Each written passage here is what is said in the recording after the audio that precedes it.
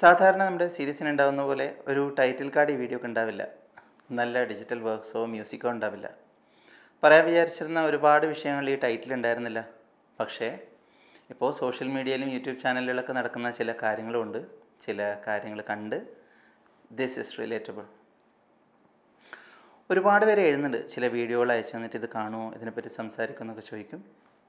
അങ്ങനെ താല്പര്യം ഉണ്ടായിരുന്നില്ല. ഇറ്റ്സ് നോട്ട് മൈ വാർ എന്നുള്ള പോലെ നിന്നു. പക്ഷേ അടുത്തൊരു സുഹൃത്തിനോടുണ്ടായിരുന്ന ഒരു സംഭാഷണത്തിന് ശേഷം ചില കാര്യങ്ങൾ ആലോചിക്കേണ്ടി വന്നു. അത് കഴിഞ്ഞ് ആ തോട്ട് മനസ്സിന് പോകുന്നില്ല. എവിടെയോ I feel responsible for all this mess. JB junction ചെയ്യുന്ന സമയത്ത് എൻ്റെ മലയാളത്തിൽ ആദ്യത്തെ ഇൻ്റർവ്യൂ ആണ്. ഞാൻ മൈക്രോ എക്സ്പ്രഷൻ എന്നുള്ള വിഷയത്തിനെ പറ്റി പറഞ്ഞു. അന്ന് ഒരുപാട് താല്പര്യത്തോടെ പഠിച്ചിരുന്നൊരു വിഷയം. അപ്പോൾ എനിക്ക് ഏറ്റവും താല്പര്യമുള്ള വിഷയങ്ങളെല്ലാം എൻ്റെ ജോലിയുടെ ഭാഗമാക്കുമെന്ന് കാണിക്കാൻ വേണ്ടി പറഞ്ഞതാണ്. ബോഡി ലാംഗ്വേജ് ഒക്കെ പറയുന്ന കൂട്ടത്തിൽ അതാരെയും മിസ്ലീഡ് ചെയ്യാൻ വേണ്ടിയിട്ടല്ല. ഇപ്പോൾ നന്നായി ഡാൻസ് ചെയ്യുന്ന ഒരാൾ പിന്നീട് ആക്ടറായ ആ സ്കില്ല് സിനിമയിൽ കൂടുതൽ ഉപയോഗിക്കാൻ നോക്കില്ലേ, അതുപോലെ ഉദ്ദേശിച്ചാണ്. എനിക്ക് ഏറ്റവും നന്നായി ഇടപഴകാൻ അറിയുന്നതും താല്പര്യമുള്ളത് എൻ്റെ സ്റ്റേജാണ്. ഞാൻ എന്ത് പഠിച്ചാലും അതിലേക്കാണ് എൻ്റെ ചിന്ത. പക്ഷേ ഇത് വലിയ അബദ്ധമായി. മെൻ്റലിസം എന്ന് പറയുന്ന ടേം പിന്നീട് ഇവിടെ കുറേ കൂടി പോപ്പുലറായ സമയത്ത് ഈ വിഷയത്തിലേക്ക് പിന്നീട് വന്ന ആൾക്കാർ അവരും ഇതേ കാര്യം ക്ലെയിം ചെയ്യാൻ തുടങ്ങി, മൈക്രോ എക്സ്പ്രഷൻ പഠിച്ചിട്ടാണെന്നൊക്കെ. ഇപ്പോൾ തന്നെ മെൻ്റലിസം എന്ന് പറയുന്ന വിഷയത്തിന് ആവശ്യത്തിലധികം മിസ്അണ്ടർസ്റ്റാൻഡിങ് ഉണ്ട്. അതിൻ്റെ കൂട്ടത്തിൽ ഇതുമായി. ഇത് രണ്ടും ചേർത്ത് വായിക്കേണ്ട വിഷയമല്ല. I regret even ever mentioning. അത് വിട്ടേക്കൂ. മെൻ്റലിസം ഒരു പെർഫോമൻസ് ആർട്ട് ഫോമാണ്. മൈക്രോ എക്സ്പ്രഷൻ എന്ന് പറയുന്നത് വളരെ കോംപ്ലിക്കേറ്റഡ് ആയിട്ടുള്ള, ഐ റിപ്പീറ്റ്, ഒരുപാട് കോംപ്ലിക്കേറ്റഡ് ആയിട്ടുള്ള, അത്രയും അഡ്വാൻസ്ഡ് ആയിട്ടുള്ള ഒരു ആക്കഡമിക് സബ്ജക്റ്റാണ്. പെട്ടെന്നൊരു ആവേശത്തിൽ അത് ഇങ്ങനെ പഠിച്ചു കളയാമെന്നൊന്നും വിചാരിക്കരുത്. ഒരുപാട് പേര് ദിവസവും ടെക്സ്റ്റ് ചെയ്യുന്നുണ്ട് ഇതെങ്ങനെ പഠിക്കണം എന്നൊക്കെ ചോദിച്ചിട്ട്. ഞാനിപ്പോൾ റിപ്ലൈ ചെയ്യാറില്ല. ആദ്യം എക്സ്പ്രഷനല്ലേ പഠിക്കേണ്ടത്, എന്നിട്ടല്ലേ മൈക്രോ എക്സ്പ്രഷൻ.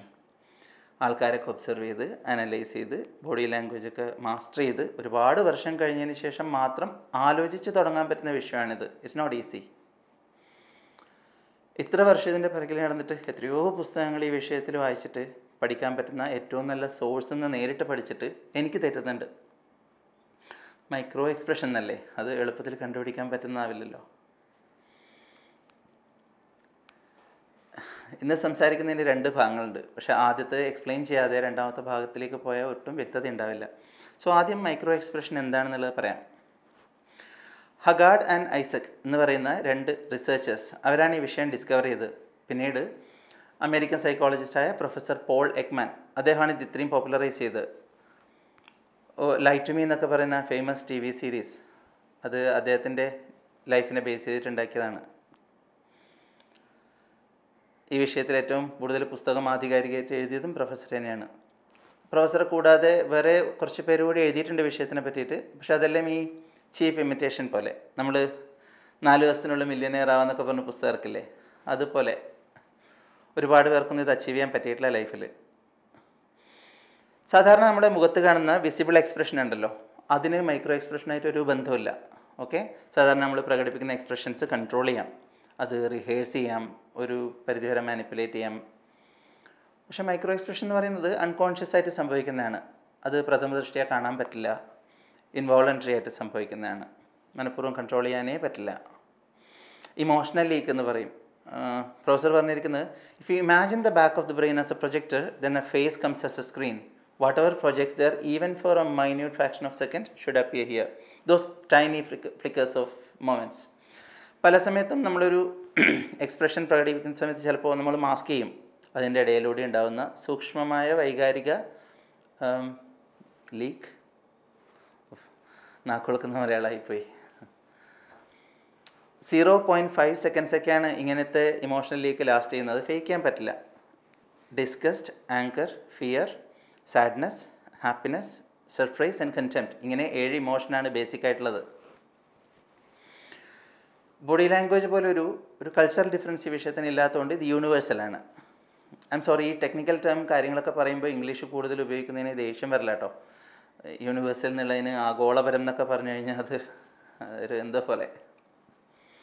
ഇനി പറയുന്നത് ശ്രദ്ധിച്ചേക്കണേ.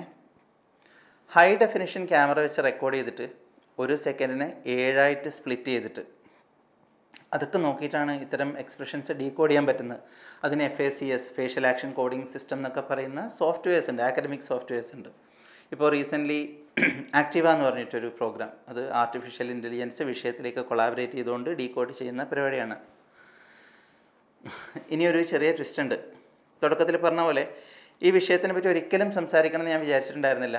പക്ഷേ നൗ ഇറ്റ്സ് റിലേറ്റബിൾ. ഇത്രയും പറഞ്ഞത് സബ്ജക്റ്റ് എന്താണെന്നും എത്ര കോംപ്ലിക്കേറ്റഡ് ആണെന്നും നിങ്ങൾക്ക് വിശദമായിട്ട് മനസ്സിലാക്കി തരാനാണ്. റീസെൻ്റ്ലി ഒരുപാട് ചർച്ചകൾ സോഷ്യൽ മീഡിയയിലും യൂട്യൂബിലൊക്കെ നടക്കുന്നുണ്ട്. ചിലർ വീഡിയോസ് ഡീകോഡ് ചെയ്യുന്നു, ചിലർ അതിനെ എതിർത്തിട്ടും സപ്പോർട്ട് ചെയ്തിട്ടും വീഡിയോസ് ഉണ്ടാക്കുന്നു. വലിയ മെസ്സാണ്. മെഡോണ എന്ന് പറയുന്ന ആക്ട്രസ്, അവരുടെ ഒരു ഇൻ്റർവ്യൂവിൽ നിന്ന് തുടങ്ങിയതാണ് ഈ പ്രശ്നങ്ങളൊക്കെ. ആദ്യമേ പറയാം, എനിക്ക് അവരെ പരിചയമില്ല, എനിക്ക് അവരുടെ അഭിനയം ഇഷ്ടമാണ്, നല്ല ചിരി, അത്രയേ ഉള്ളൂ. ബയാസ്ഡ് ആവാൻ എനിക്കൊരു കാരണമില്ല എന്ന് പറയുവാണ്. പക്ഷേ ആ ഇൻ്റർവ്യൂ ചെയ്ത ധന്യാവർമ്മേൻ്റെ നല്ലൊരു സുഹൃത്താണ്. അവരെന്നോട് പറഞ്ഞു ഈ വീഡിയോ കണ്ടതിന് ശേഷം മനസ്സ് ഭയങ്കരമായിട്ട് വിഷമിച്ചു എന്ന്. എനിക്ക് ഉറപ്പുള്ളൊരു കാര്യം, ഒരു പ്രോഗ്രാം വിജയിപ്പിക്കാൻ വേണ്ടി ഷീ വോണ്ട് പ്ലേ അലോൺ. വളരെ എത്തിക്കൽ കോഡുള്ള ഒരു സ്ത്രീയാണ്. ആ വീഡിയോ ശ്രദ്ധിച്ചപ്പോൾ മഡോണ അവർ പറയുന്നത് ഒട്ടും കളവാണെന്ന് വിശ്വസിക്കാൻ എനിക്കൊരു കാര്യവും കിട്ടില്ല. ഞാനത് വിശദമായിട്ട് പറയാം. 1 വയസ്സുണ്ടാകുമ്പോൾ ഉള്ള ഒരു കുറച്ച് ഓർമ്മകളൊക്കെ ഷെയർ ചെയ്താണ് അവർ ഇത്രയും പ്രശ്നത്തിൽ കൊണ്ടുവന്ന് വെച്ചത്. ട്രോൾ ഉണ്ടാക്കുന്ന ആൾക്കാരത് ഭയങ്കരമായിട്ട് ആഘോഷിച്ചു. അപ്പം നല്ല ട്രെൻഡിങ് ആയിട്ടുള്ളൊരു വിഷയം ഉണ്ടാകുന്ന സമയത്ത് കൂടുതൽ ആൾക്കാർ അതിൽ ഇൻവോൾവ് ആവാൻ നോക്കും, അതിൻ്റെ പാർട്ടാവാൻ നോക്കും, സോ ഓൺ അല്ലേ. ചിന്തകൾക്ക് ഭാഷയുമായിട്ട് ബന്ധപ്പെടുത്താൻ പറ്റുമ്പോഴാണ് ഓർമ്മയുണ്ടാകുന്നത്. ഓക്കെ, ഞാനൊന്ന് പോസ് ചെയ്യാം. അവർ പ്രോസസ്സ് ചെയ്യാൻ നിങ്ങൾക്ക് കുറച്ചുകൂടി സമയം വേണ്ടി വരും. ചിന്തകളെ ഭാഷയുമായി ബന്ധപ്പെടുത്താൻ പറ്റുമ്പോഴാണ് ഒരു ഓർമ്മ സൃഷ്ടിക്കപ്പെടുന്നത്. അങ്ങനെ അത് രജിസ്റ്റർ ആവുള്ളൂ. അപ്പോൾ 1 വയസ്സെന്ന് പറയുന്ന ആ ഒരു പ്രായത്തിൽ അതുണ്ടാവാൻ സാധ്യത വളരെ കുറവാണ്. പക്ഷേ ഇൻ്റർവ്യൂവിൽ അവർ പറയുന്നതിന് നല്ല കോൺഫിഡൻസ് ഉണ്ടായിരുന്നു, നല്ല ഉറപ്പുണ്ടായിരുന്നു. ഡിസെപ്ഷൻ സൈനൊന്നും അങ്ങനെ കണ്ടില്ല. അല്ലെങ്കിൽ ഇങ്ങനത്തെ നിർദോഷപരമായിട്ടുള്ള കള്ളങ്ങളൊക്കെ പറഞ്ഞിട്ട് അങ്ങനെ അവർക്ക് ആളാവാൻ പറ്റുമോ? ഒരു നല്ല ടാലൻ്റുള്ള ഒരു സ്ത്രീയാണ്, അവർക്ക് അതിൻ്റെ ആവശ്യമുണ്ടോ? അപ്പോൾ അങ്ങനെയാണെങ്കിൽ ഈ മിസ്മാച്ച് എങ്ങനെ സംഭവിച്ചു എന്നുള്ളതാണ് ഈ 2 കാര്യങ്ങളും. റെഡ് ലൈറ്റ് എന്ന് പറഞ്ഞിട്ടൊരു ഫേമസ് മൂവി ഉണ്ട്, അതിലൊരു ഗംഭീര ഡയലോഗുണ്ട്. There are 2 kind of people out there with special gifts. One who really think they have some kind of a power. Other guys, they think we can't figure them out. Actually, they are both wrong. ചിലർ ശരിക്കും വിശ്വസിക്കും അവർക്കങ്ങനെ പറ്റും, അവർ കള്ളത്തരം നിറഞ്ഞിട്ട് ചെയ്യുന്നതല്ല. ഇവിടെ family members talk all the time അല്ലേ. അവർക്കൊരു കുഞ്ഞിൻ്റെ ഓരോ സ്റ്റെപ്പും ഭയങ്കര ഗ്ലോറിയസ് ആയിട്ട് കൊണ്ടു നടക്കാൻ പറ്റുന്ന ആഘോഷം പോലെയാണ്. അവരുടെ ഓരോ അച്ചീവ്മെൻറ്റും അവർ വൈദോരാതെ സംസാരിക്കും. ഓർമ്മയുള്ള കാലം തൊട്ട് ഇവരൊക്കെ ഇങ്ങനെ പറഞ്ഞത് കേട്ട് നമ്മളിത് രജിസ്റ്റർ ചെയ്ത് തുടങ്ങും. കോൺഷ്യസ്ലി ആയിട്ടോ അല്ലെങ്കിലോ അതങ്ങനെ ഉള്ളിൽ കിടക്കും. ഓവർ ദ പീരീഡ് ഈ മെമ്മറി ഒക്കെ ക്ലൗഡി ആവും. നല്ല പ്രഷ്യസ് ആയിട്ടുള്ള മെമ്മറി ആണല്ലോ. പക്ഷേ അപ്പോൾ അത് ആലോചിക്കുന്ന സമയത്ത് പരമാവധി വിശദാംശങ്ങൾ അതിലുണ്ടാവും. കേട്ടതും അതിനുശേഷം സംഭവിച്ചതും എല്ലാം കൂടി തുന്നിച്ചേർത്ത് ഒരു പുതിയ മെമ്മറി അവിടെ റീകൺസ്ട്രക്ട് ചെയ്യപ്പെടുവാണ്. അങ്ങനെ വരുമ്പോൾ ആ കുട്ടി അവിടെ എങ്ങനെ കള്ളം പറയുന്നതെന്നാണ്. നിങ്ങൾ ശ്രദ്ധിച്ചാൽ ഈ 60 വയസ്സൊക്കെ കഴിഞ്ഞിട്ട് മുതിർന്ന ആൾക്കാർ കഥ പറയില്ലേ കൊച്ചുമക്കളോടൊക്കെ. അപ്പോൾ പണ്ട് ചെയ്ത കാര്യങ്ങളെ പറ്റിയിട്ടൊക്കെ ഇങ്ങനെ പറയും. അപ്പോൾ ആ കാര്യങ്ങളിലൊരു വലിയ ശതമാനം അവർ ചെയ്ത കാര്യങ്ങളാവണമെന്നില്ല. ചെയ്യാൻ ഒരുപാട് ആഗ്രഹം ഉണ്ടായിരുന്നതും അവസാനം അച്ചീവ് ചെയ്യാൻ പറ്റാത്തതുമായിട്ടുള്ള കാര്യങ്ങൾ അതിൽ കൂടിച്ചേരും. അവർ കള്ളം പറയുന്നതാവില്ല. ഇങ്ങനെ ഓവർ ദ പീരീഡ് ഓർമ്മകൾ ഇങ്ങനെ ക്ലൗഡിയായി റീകൺസ്ട്രക്ട് ചെയ്യപ്പെട്ട് മനസ്സിന് പിന്നെ അങ്ങനെ ഒരു വിശ്വസിപ്പിക്കാനുള്ള കഴിവുണ്ട്. ഞാനൊരു ഉദാഹരണം പറയാം. നമ്മൾ പണ്ട് സ്കൂളിൽ പഠിക്കുമ്പോൾ സ്കൂളിൽ പോകാൻ മടിയായിട്ട് സുഖമില്ല എന്നൊക്കെ കള്ളം പറയില്ലേ. തലവേദനയെന്നോ വയറുവേദനയെന്നൊക്കെ ആയിരിക്കും. അപ്പോൾ അതൊരു 11 വരെയൊക്കെയാണ് നമ്മൾ ഭയങ്കരമായിട്ട് ആക്ട് ചെയ്യേണ്ടി വരിക. കാരണം അത് കഴിഞ്ഞാൽ പിന്നെ സ്കൂളിൽ പോകണ്ടല്ലോ, രക്ഷപ്പെട്ടു. പക്ഷെ ചിലർക്കത് അത് കഴിഞ്ഞാലും അങ്ങനെ തന്നെ ആയിപ്പോവും. അവർ കൺവിൻസ്ഡ് ആവും. ഒരു ഉച്ചയൊക്കെ കഴിഞ്ഞിട്ട് നമ്മളിങ്ങനെ ആലോചിക്കേ, ശരിക്കും തലവേദനയുടെ സിംറ്റംസ് ഉണ്ടോ, നമുക്ക് അസുഖം ഉണ്ടായിരുന്നില്ലോ എന്നൊക്കെ ഓർക്കും. Back to the concern. ഈ ഡീകോഡിങ് വീഡിയോ റോസ്റ്റിംഗ് ഇതിൻ്റെയൊക്കെ പ്രശ്നം കുറേ പേര് അപ്പുറത്ത് വേദനിപ്പിക്കാതെ നിങ്ങൾക്ക് ഒന്നും ചെയ്തു തീർക്കാൻ പറ്റില്ല എന്നുള്ളതാണ്. എത്ര പേരാണ് വിഷമിക്കുന്നത് ഈ വക വിഷയങ്ങളിൽ. നിങ്ങളുടെ ജഡ്ജ്മെൻറ്റ് തെറ്റാനുള്ള ചാൻസ് ഒരുപാട് കൂടുതലല്ലേ. ആധികാരികമായിട്ട് ഒന്നും അങ്ങനെ പറയാൻ പറ്റില്ല എളുപ്പത്തിൽ. മാർക്ക് ട്വൈനിൻ്റെ ഒരു തമാശയുള്ളൊരു കോട്ടുണ്ട്. Be careful about reading health books, you may die of A മിസ്പ്രിൻറ്റ് എന്നാണ്. ആരോഗ്യത്തിനെ കുറിച്ചുള്ള പുസ്തകങ്ങൾ വായിക്കുമ്പോൾ വളരെ ശ്രദ്ധിക്കണം, ഒരു അക്ഷരത്തെറ്റ് കാരണം നിങ്ങൾ മരിച്ചേക്കാം എന്നാണ്. ഒരു വീഡിയോ വൈറലാവാൻ നമ്മൾ കാണിക്കുന്ന ചില കാര്യങ്ങൾ ഒരുപാട് പേരെ അപ്പുറത്ത് കരയിക്കുന്നതാണെങ്കിൽ അത് വേണോ? അങ്ങനെ വ്യൂ കൂടുന്നതും ട്രെൻഡിങ് ആവുന്നതും മാത്രമാണോ? ഓ, ഒന്ന് ആലോചിച്ച് നോക്കുക. ഒരു കുട്ടി അവരുടെ അച്ഛനും അമ്മയും കള്ളം പറയുവാണെന്ന് വേറൊരാൾ കുറേ നേരം പറയുന്നത് കേട്ടുകൊണ്ട് നിൽക്കുവാണ്. അവരുടെ മനസ്സിൽ എത്ര പെയിൻ ഉണ്ടാവും. പിന്നെയും അങ്ങോട്ടും ഇങ്ങോട്ടും ഫേസ് ചെയ്യേണ്ട ആൾക്കാരല്ലേ. ഇതൊക്കെ നമ്മൾ ചിന്തിക്കുന്നതിനേക്കാളും വലിയ മുറിവുകൾ ഉണ്ടാക്കും. നമ്മൾ കാണുന്ന ഏതൊരു സൈക്കോളജിക്കൽ ത്രില്ലേഴ്സിലും ഒരു കുട്ടി ഗംഗയും കുഞ്ഞ് അന്യനൊക്കെ അമ്പിയൊക്കെ ഉണ്ടെന്ന് ആലോചിക്കണം. കുറച്ച് മുമ്പ് ഒരുപാട് വൈറലായ ഒരു വീഡിയോ ഉണ്ടായിരുന്നു. എൽദോ എന്ന് പറഞ്ഞിട്ട് ഒരാൾ ഓർക്കുന്നോ? കൊച്ചി മെട്രോയിൽ കള്ളു പിടിച്ച് അബോധാവസ്ഥയിൽ കിടക്കുകയാണ്. അതാരോ വീഡിയോ എടുത്ത് ഫേസ്ബുക്കിൽ പോസ്റ്റ് ചെയ്തു. മെട്രോ ഇനോഗ്രേഷൻ കഴിഞ്ഞ് ഒരു ആഴ്ചകളെ ആയിട്ടുണ്ടായിരുന്നുള്ളൂ. അതുകൊണ്ട് അതും കൂടെ കാരണമായി എല്ലാവരും കൂടി അത് ഭയങ്കരമായിട്ട് ആഘോഷിച്ചു. 2 ദിവസം കഴിഞ്ഞ് ഒരു വെള്ളിയാഴ്ച അങ്കമാലിയിൽ നിന്ന് വേറെ ആരോ ഒരു ഇദ്ദേഹത്തിൻ്റെ ഫോട്ടോ എടുത്ത് പോസ്റ്റ് ചെയ്തു. അതും വൈറലായി. കേരള പാമ്പ് എന്നാണ് അതിന് ടൈറ്റിൽ കൊടുത്തിരിക്കുന്നത്. അവിടുന്ന് 2 ദിവസം എടുത്തു മീഡിയ ഇത് റിപ്പോർട്ട് ചെയ്യാൻ.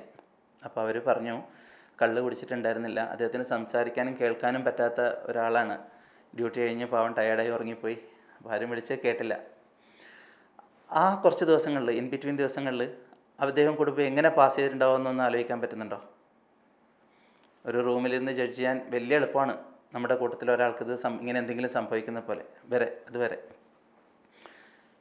ഇന്നത്തെ കാലത്ത് ആൾക്കാർക്ക് സൂയിസൈഡ് ചെയ്യാനൊക്കെ ഇങ്ങനത്തെ ഹ്യൂമിലിയേഷൻ്റെ 10-1 കാരണം പോലും വേണ്ട. നിങ്ങൾ കാരണം അങ്ങനെ ആർക്കും ഒന്നും പറ്റാണ്ടിരിക്കട്ടെ. പോളിഗ്രാഫ് പോലും ഒരു ആക്യുറേറ്റ് അല്ല അത്, അല്ലെങ്കിൽ എന്താണിതൊന്നും കോടതിയിൽ പ്രൂഫായിട്ട് എടുക്കാത്തത്. ഇതിനൊക്കെ കാരണങ്ങളുണ്ട്. So stop playing around. Troll ചെയ്യുന്നവർ അവരുടെ ഗ്രൂപ്പിൻ്റെ പേരിലെങ്കിലും അവരത് ജസ്റ്റിഫൈ ചെയ്യുന്നുണ്ട്. And they are giving one more reason to smile അല്ലേ. ഇതൊന്നും ഇല്ലാതെ ആരും ഹേർട്ട് ചെയ്യാതെ തന്നെ നിങ്ങളുടെ ചാനൽ നിങ്ങൾക്ക് ഒരുപാട് വളർത്താൻ പറ്റട്ടെ. കഴിഞ്ഞ ആഴ്ച ഒരു ഹിന്ദി ചാനലിന് ഇങ്ങനെ വിശദീകരണം ചോദിച്ചിട്ടൊരു മെസ്സേജ് ചെയ്തു. ഞാനൊന്നും പറയാൻ പോയില്ല. ഒരു കാര്യം കൂടി പറയാതെ അത് നിർത്താൻ പറ്റില്ല. ഒരു ദിവസം കുറച്ചാൾ മുമ്പ് എൻ്റെ ഒരു സുഹൃത്തിൻ്റെ FB പോസ്റ്റ് കണ്ടു. വായിച്ചപ്പോൾ ഇതാണ് കാര്യം. നമ്മുടെ 2 പേരുടെയും 3ാമത്തെ ഒരു കൂട്ടുകാരനുണ്ട്. അദ്ദേഹം പുറത്താണ് താമസിക്കുന്നത്. എന്തോ കാര്യത്തിനാളെ പോലീസ് അറസ്റ്റ് ചെയ്തു. അപ്പോൾ തന്നെ ഒരു ലോക്കൽ പത്രം അത് റിപ്പോർട്ട് ചെയ്തു. പിന്നീട് പോലീസ് കുറ്റമൊന്നും ചെയ്തില്ല പറഞ്ഞ് റിലീസ് ചെയ്തു. അത് മറ്റൊരു പത്രം വാർത്തയാക്കി. ഇത് ഷെയർ ചെയ്താണ്. ആളുടെ ഒരു പാവ ഇൻറ്റൻഷനായിരുന്നു. കൂട്ടുകാരൻ്റെ ഭാഗത്ത് തെറ്റൊന്നുമില്ലെന്ന് എല്ലാവരും അറിയട്ടെ എന്ന് വിചാരിച്ചതാണ്.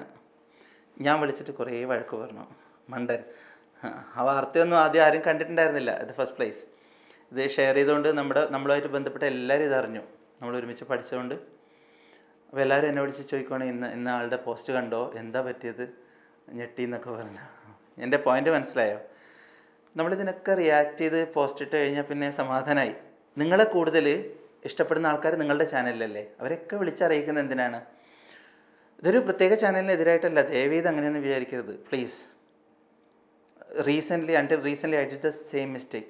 പ്രതികരിക്കാൻ പോയിട്ട് എല്ലാം കൂടുതൽ അഗ്രവേറ്റ് ചെയ്യും. അത് പറയും, if you pay for rain you have to deal with the mud to എന്ന് പറയും. എന്ത് ചെയ്യാമെന്നറിയോ? ഇതിന് സൊല്യൂഷൻ, റിപ്പോർട്ട് ടു യൂട്യൂബ്. അത്രയും വിഷയമുണ്ടെങ്കിൽ യൂട്യൂബിൻ്റെ കമ്മ്യൂണിറ്റി ഗൈഡ് ലൈനിൻ്റെ പോളിസി അതങ്ങനെയാണ്.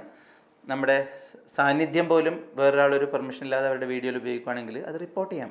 ഒരു 3 ബട്ടൺ പ്രസ് ചെയ്യേണ്ട കാര്യമുള്ളൂ. 24 മണിക്കൂറിനകത്ത് അവരത് താനേ ഡിലീറ്റ് ചെയ്യും. മുറിവുണ്ടാകുമ്പോൾ ഉണങ്ങാൻ വിട്ടുകൊടുക്കണം. കുത്തിക്കൊണ്ടിരുന്ന നല്ലോണം വഷളാവുന്നല്ലേ ഉള്ളൂ. ശരി അപ്പോൾ.